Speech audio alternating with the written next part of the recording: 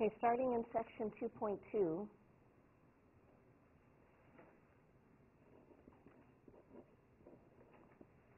with number 69, it says, determine whether each statement is true or false, and if it's false, make the necessary changes to produce a true statement. So it says the set of 1, 2, 3, ... to 1,000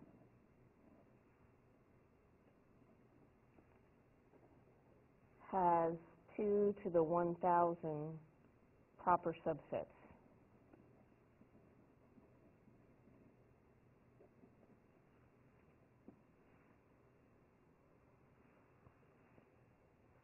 Okay, so first we have to determine whether this is a true or false statement.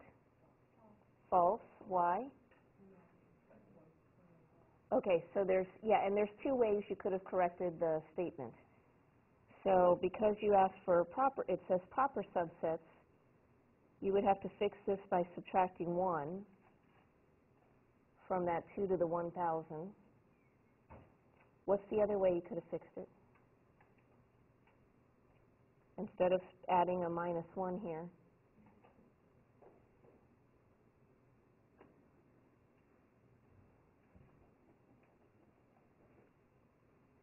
Well, we could have crossed out the word proper, okay, and eliminated that word because there's 2 to the 1,000 subsets. So either subtract 1 from that number or eliminate the word proper. Any other questions on this problem?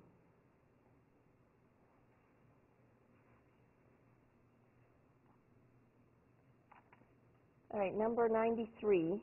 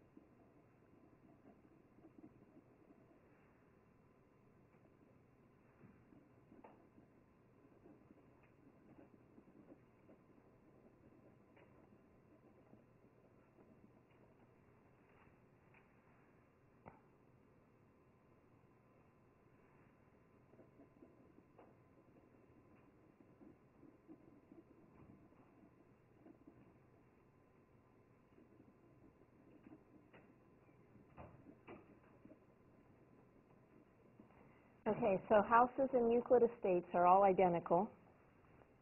However, a person can purchase a new house with some, all, or none of a set of options. So these include pool, screened-in balcony, lake view, alarm system, and upgraded landscaping. How many options for purchasing a house? Okay, so in other words, one of the ways could be having none of these options, just the house, okay? Or we could have a house with just a pool, or we could have a house with just a screened-in balcony, or we can have a house with just a lake view, or, you know, each one individually. Or we could have a house with a pool and screened-in balcony, or a house with a screened-in balcony and a lake view, and so on.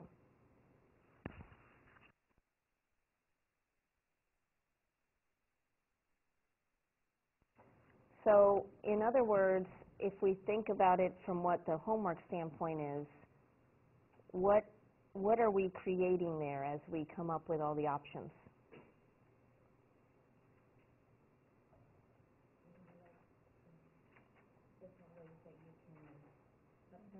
Subsets, right. We're looking at all the different subsets that are possible.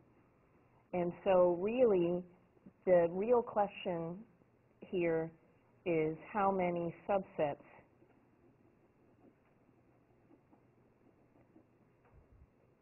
are there?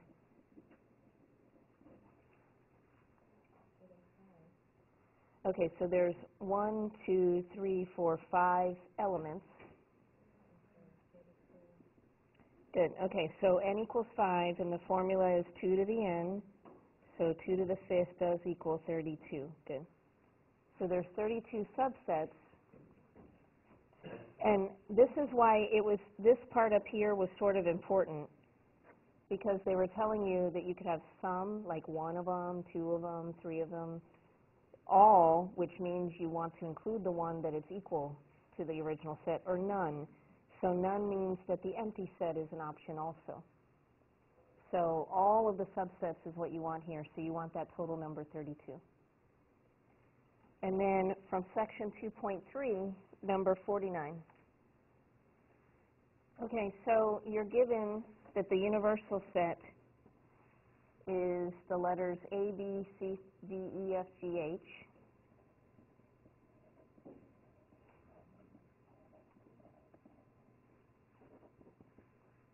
Set A is AGH.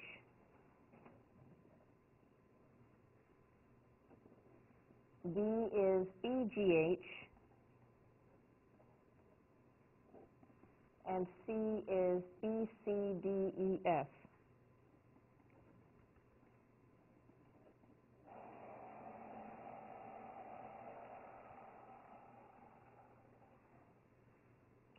And you are looking for A union C complement.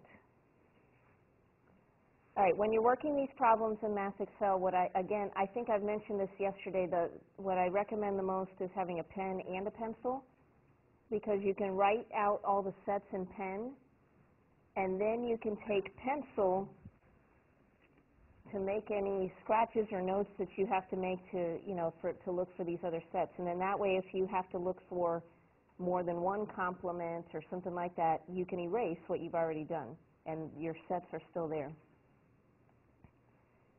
So again, order of operations is really important when you're looking at these types of problems. There are no parentheses, so the first thing we have to deal with is C complement.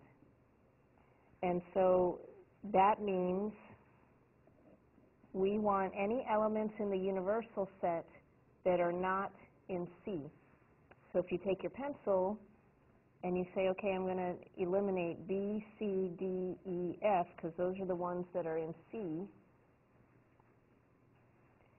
And then anything that remains is going to be in C complement. So A, G, H.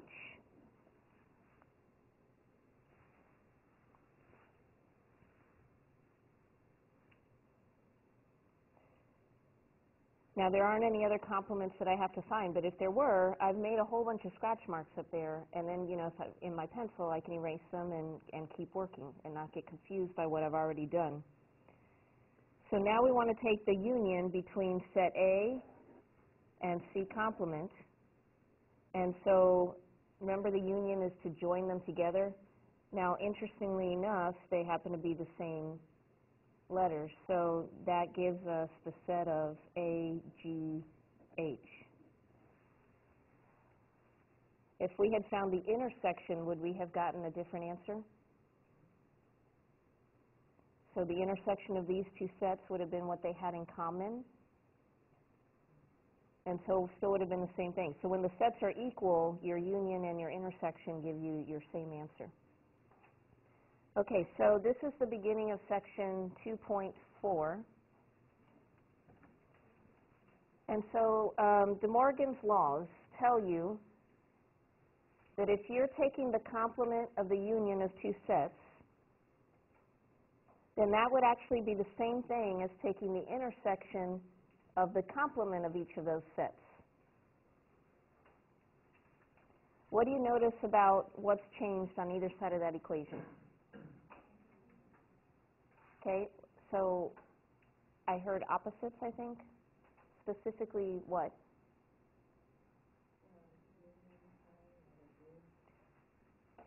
Okay, so the union sign has flipped to an intersection sign. Yes. Okay, the parentheses are gone, and each set now has that complement symbol, right? It's as if you distributed that complement symbol.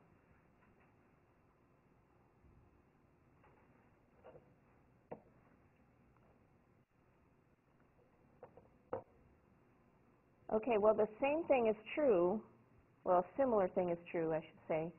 If you're taking the complement of the intersection of two sets, then that would be the same as the union of the two complements.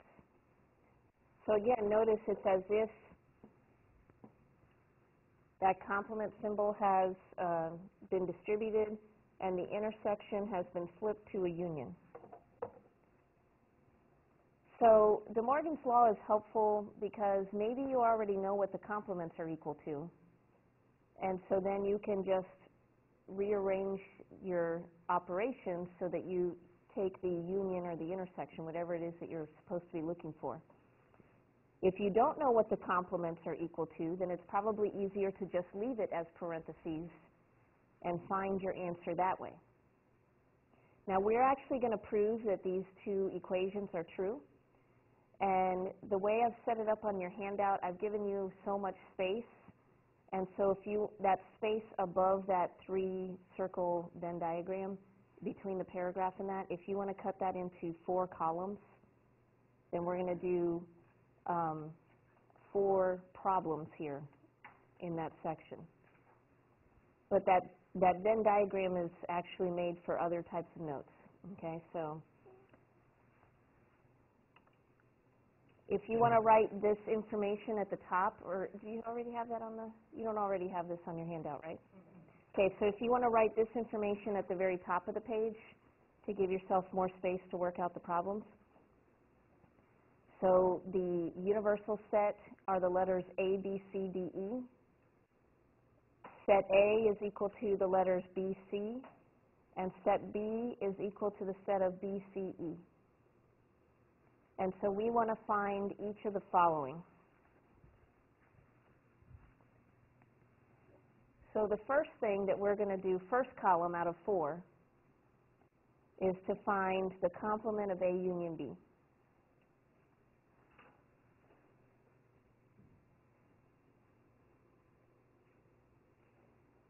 So we're going to work these out without using De Morgan's law, just as you see it. So you would do order of operations then, which means do what's inside parentheses first. And you want to first find A union B. So what are you going to do with the sets when you're finding the union? Put them all together, right. So looking at set A and set B, the union would be B, C, E. A already has the elements B and C, and then we're just adding E from set B.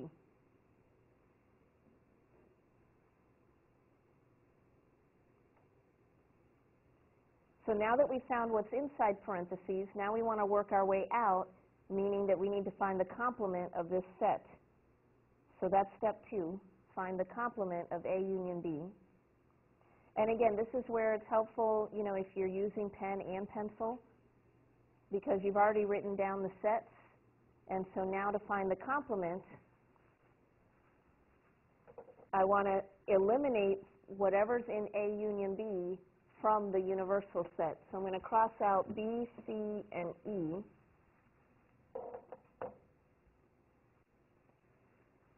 And so the only thing that's left is A and B. So that's what my final answer is.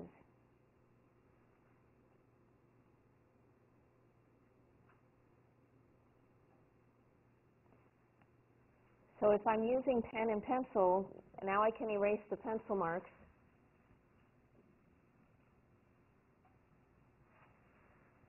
and now do the other side of this equation.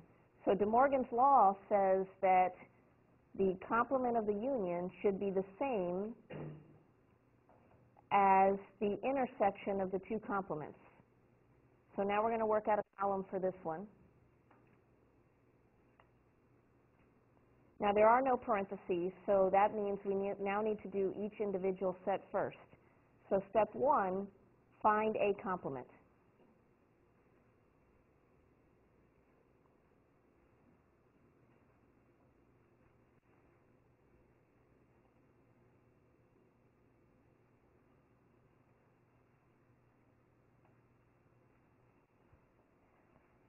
So again, the complement means that we're looking for what's in the universal set that's not in A. So let me eliminate the B and the C because that's what's in A. And so what we have left is ADE.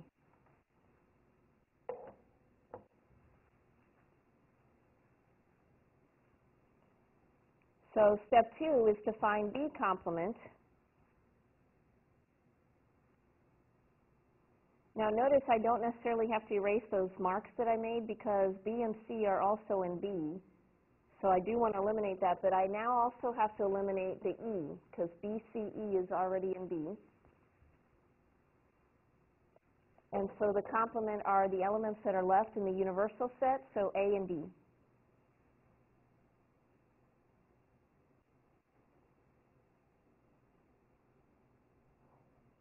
Any question on the complements? So now the third step is to find the intersection between these two sets that we've just made. So intersection means we're looking for what? What they have in common. Good. What elements do they have the same? So comparing A complement and B complement, they have what elements in common? A and D. And so notice that we have just shown that these two problems give us the same answer. So we got a final answer of the set A, comma D for both of them.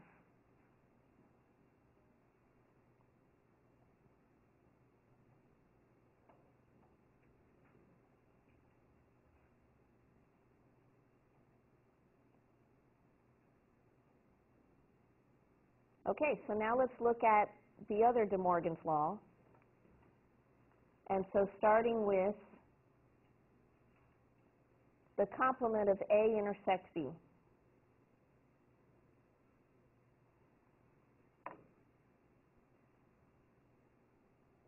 So again, the first thing you have to do is what you see inside of parentheses. So find A intersect B.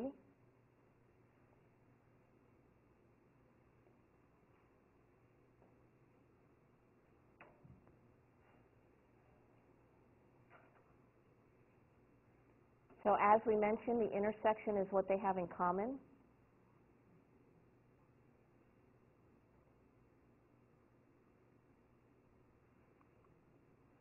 So that should equal B, the set of BC. And now you want to find the complement of this set. So eliminate those elements from the universal set.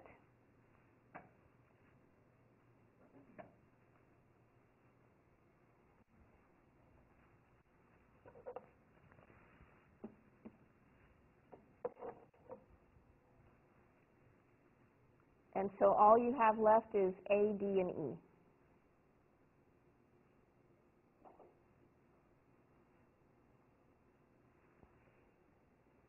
Okay, so that was the complement of the intersection. So now De Morgan's law says that we should get the same answer if we find the union of the two complements.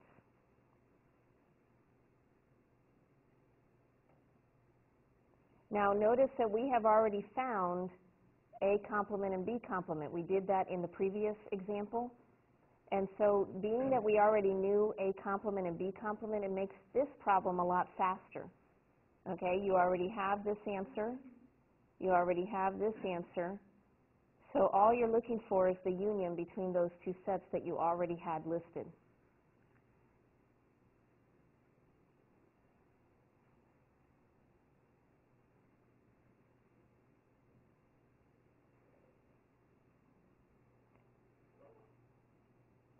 So when you take the union between those two sets, what do you get? ADE, good, because you're just joining all the elements together. So depending on what information you have, tells you which problem would be faster to work out. And it's up to you how you want to apply De Morgan's law in this way. You're also going to see De Morgan's law later in the next chapter in a totally different type of math. So it comes into play in a couple different ways. Now, one thing I want to point out about De Morgan's law is, let's say,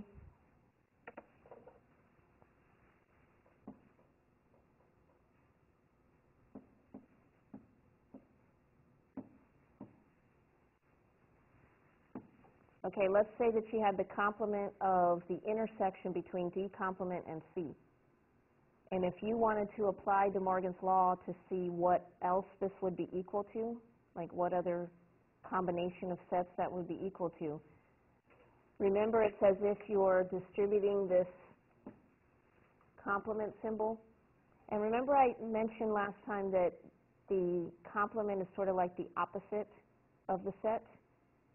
Well, think about what happens with negative signs, because those are the opposite of a number. If you're, yeah, they cancel out, good. So if you have the complement of another complement, then that brings you right back to the original set.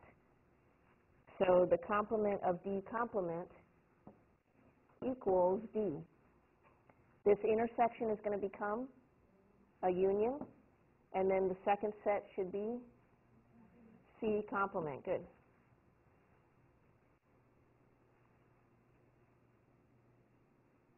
Okay, so just in case you're asked to rewrite it in another way to show De Morgan's law, you can recognize that a complement of a complement brings you right back to the original set. It's like saying the opposite of that set.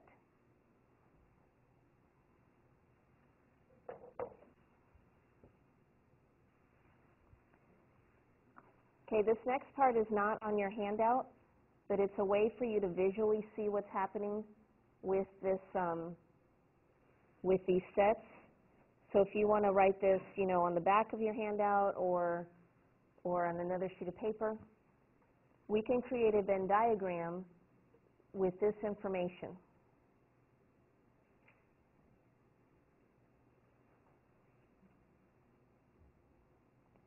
Whenever we're creating a Venn diagram, where should we begin? The middle, okay, the innermost part. So in that yellow space, what are we looking for? The what? The common elements, good. Okay, so what do A and B have in common? B and C. Now, when you're making a Venn diagram, this is when pen and pencil is also handy, because I can say, okay, I already took account for B and C, and I put it inside A and B as well as the universal set. When I wrote B and C in that middle, I wrote it in all three of those areas. So now, if I move to the blue area, is there anything else in A that I need to put in that section, in that region? No, A is done. There are no more elements. So that blue region stays blank. So now moving over to the gray section, are there any additional elements in B that we have to consider? E. Okay, so we can write E in that section, and that means I'm going to cross it out because I've taken care of it. So I crossed it out from both set B and the universal set. And now I can move to the white space, and are there any elements left in the universal set? A and D. So you can write them anywhere in that white space. It doesn't matter.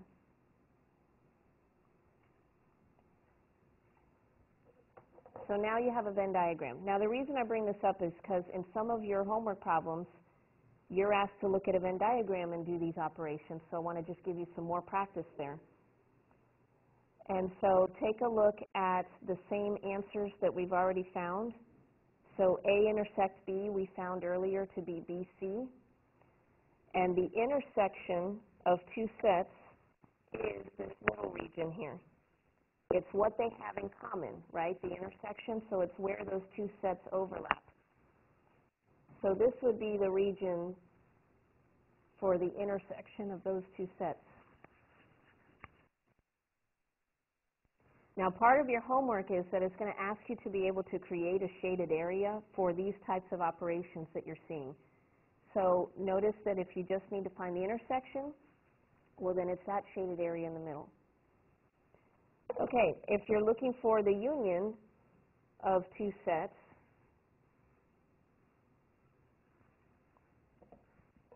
then that means you want everything that's inside of A or B. So you want everything in this circle as well as everything in this circle.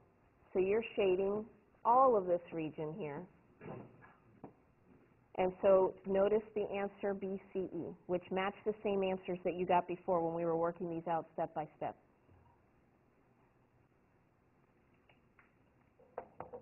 So if you see both circles completely shaded, then that means you're looking at the union of the two sets.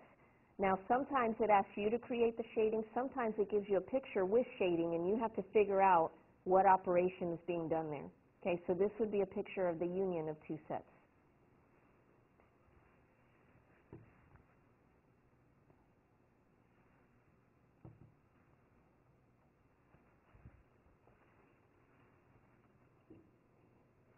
Okay, so now if we look at the complement of the intersection.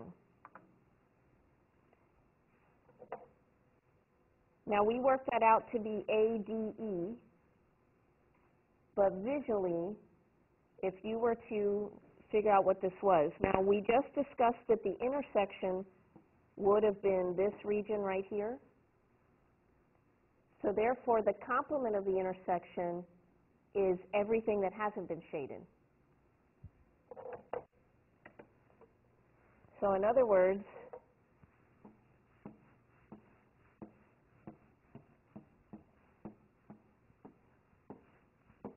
the complement would have been what I just shaded in blue,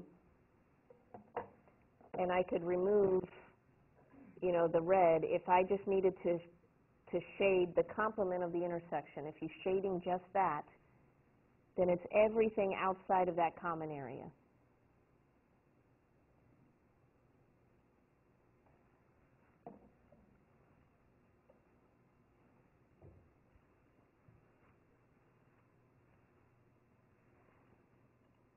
And then if you're looking for the complement of the union,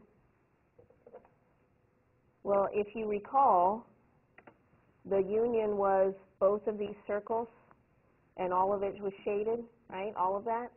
So therefore, the complement of the union would be the part that's in white. It's everything outside of those circles, because it's the opposite. That's what complement means, the opposite of what you've just looked at.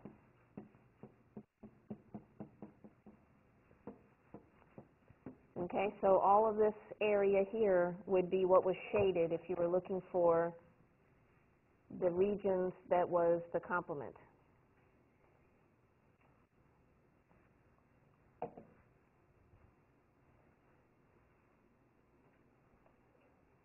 So any questions there from a visual perspective on the Venn diagram?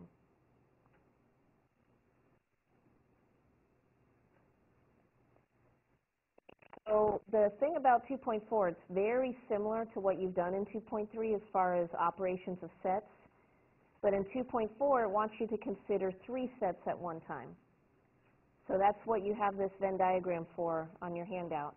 We are going to identify what each region means. And what's really important is that you don't memorize the Roman numerals of each region, because in Math Excel, it'll shift the Roman numerals all the time. You need to really figure out what each region means, what it represents. First of all, label Roman numeral 1. That region represents anything that's in A, but not in B or C.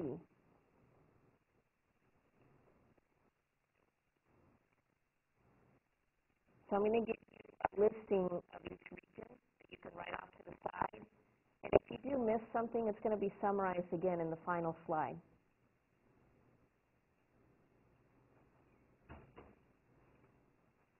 And notice the key words. In A, but not in B or C. Okay, so you need to pay attention for those key words and what that means. Does anybody remember what the word is? Union is correct. Good. So notice that nothing from B or C has been shaded because we didn't want the union of B or C. So just that region there. Okay, region 2, it's what's in A and B, but not in C. So notice it's part of the intersection of A and B, but not the part that's also in C.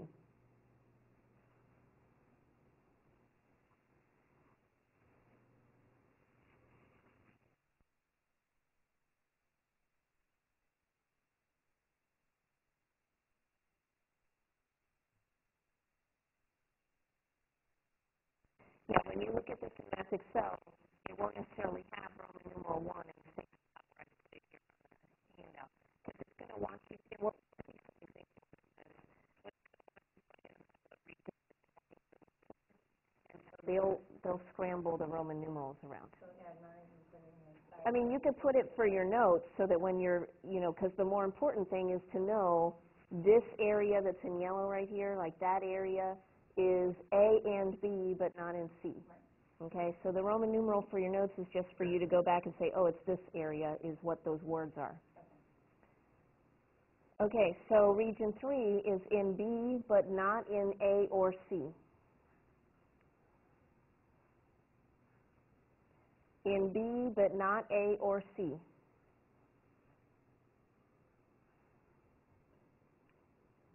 Region 4, in A and C, but not in B. In A and C, but not in B. So there's that word and again. So remember the word and means intersection. So it's what A and C have in common, but not the part that's inside B.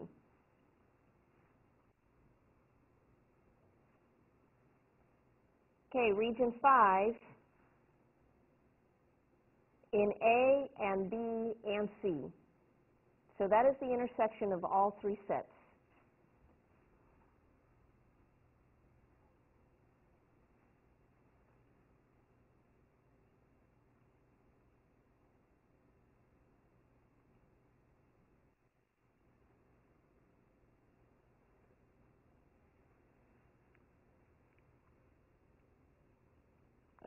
Okay.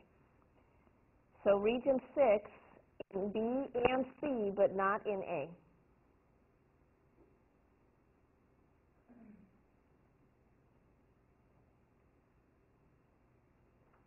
So the intersection of B and C, but the part that's not in A. Region 7 is the part that's in C, but not in A or B.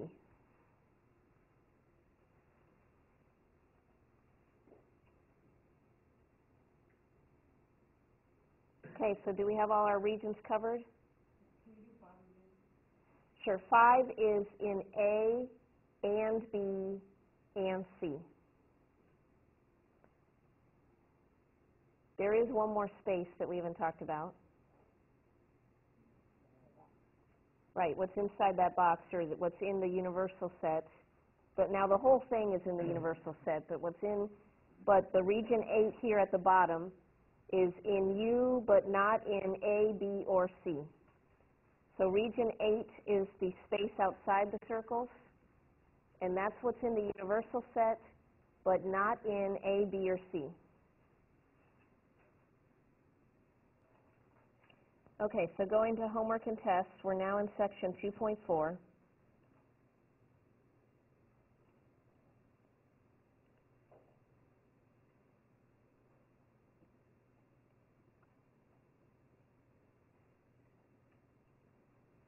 Okay, so notice that the problems are similar to what you saw in section 2.3, but in section 2.3 you only had to look at 2 sets at a time.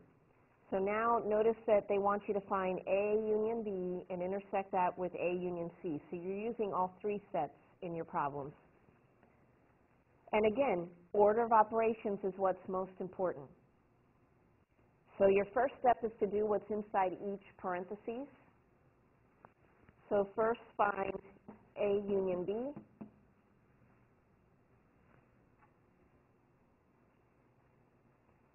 So what elements should I list inside of A union B? Can you guys see that okay?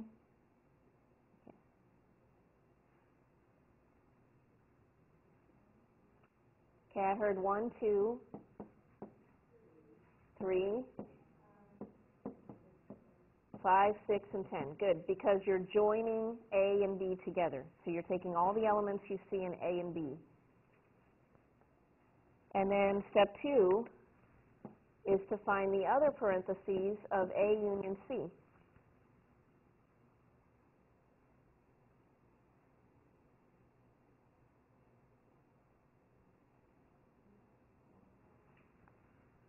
Okay, so we got 1, 2, 3, 4, 6, 7, and 10.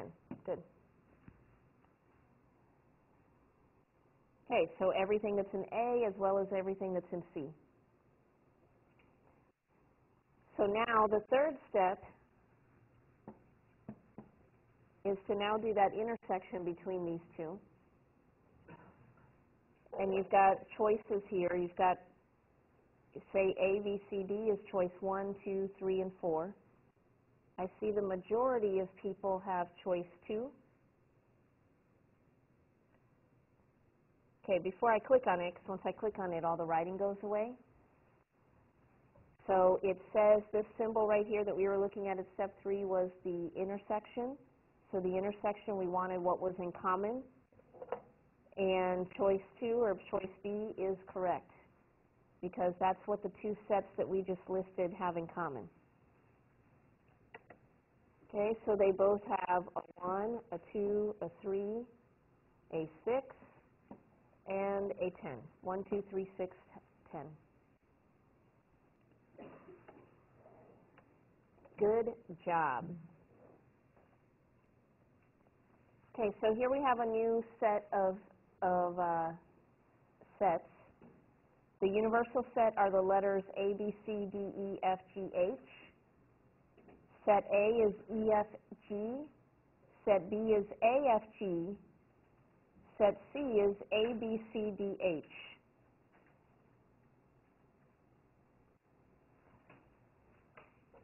And then just to write this a little clearer here, this is what you're looking for.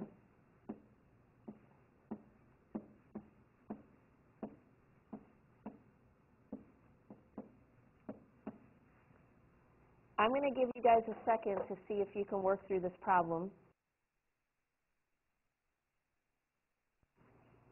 So seeing what's inside each parentheses, we've got to work inside parentheses first, but notice that we have complements in there.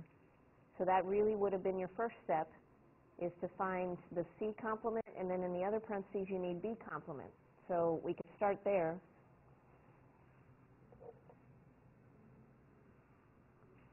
So looking for C complement, you want anything that's in the universal set that's not in C. So I'm going to cross out A, B, C, D, H, and so all I have left is E, F, G.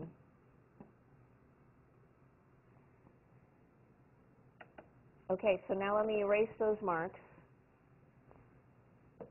And for B complement, I want anything in the universal set that's not in B. So crossing out A, F, and G leaves me with B, C, D, E, H. So now I can go ahead and find those intersections inside of the parentheses. So I'll give you another second to finish what's inside the parentheses if you haven't already. Okay, for the first parentheses, you needed to intersect C complement with A. Well, what do you notice about C complement and A? They're the same, so their intersection is going to be all of the elements because they have everything in common. So that first parentheses up here would be E, S, G. And now we want the other parentheses.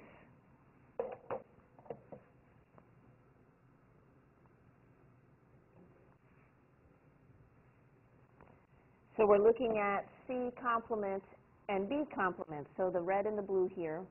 So what do they have in common? E, is that it?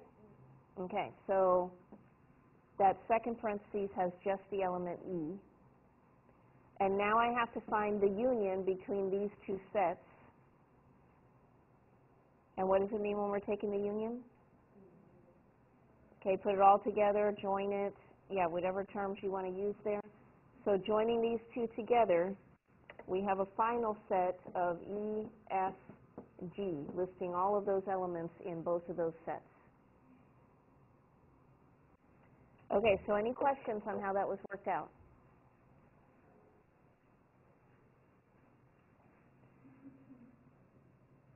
So you have two choices. You're either typing your elements into the set or you're choosing that it's the empty set. Did we end up with the empty set? No. Okay, so first choice, we'll click inside of that box, and then you just type E, comma, F, comma, G. Right? That's what our final answer was? Excellent.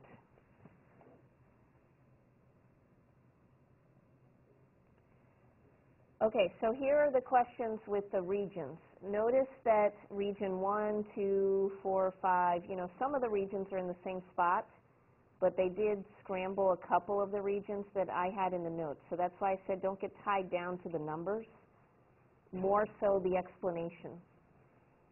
So in this problem, it wants you to find all of the regions that represent B union C. B union C.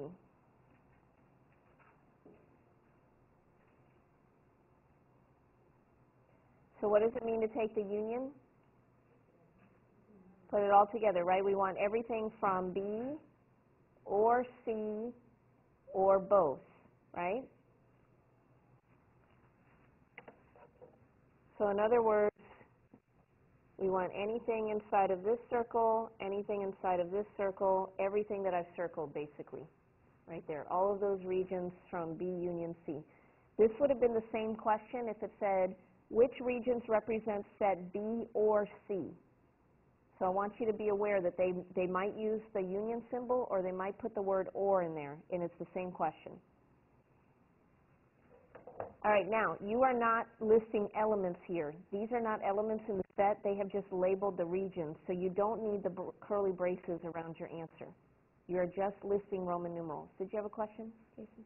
Yeah, I was wondering why they use this as a region. Just because they want to make sure you understand what the regions mean, not that you've memorized the Roman numerals, okay?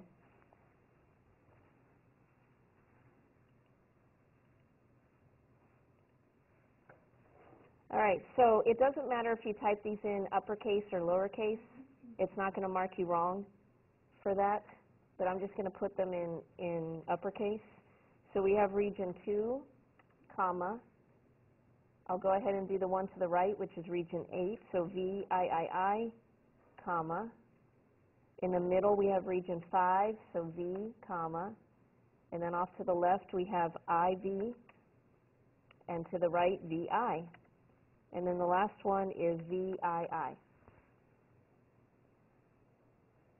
Okay, everybody agree? I got them all? Good job.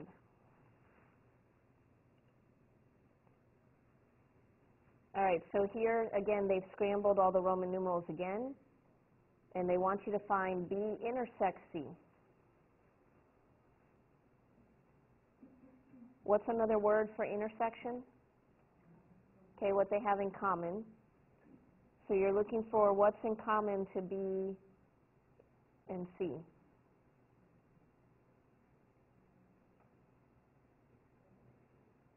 Okay, I heard 6. And 3, good.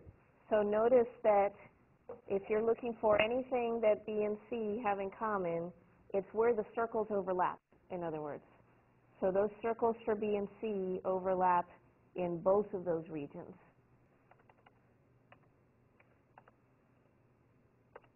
Excellent. And again, this would have been the same question if I didn't use the intersection symbol, and what word could be here? If it's not that word, it would be and, yeah. Okay, so it's the same question if they say what regions represent B and C. It means the same thing as intersection.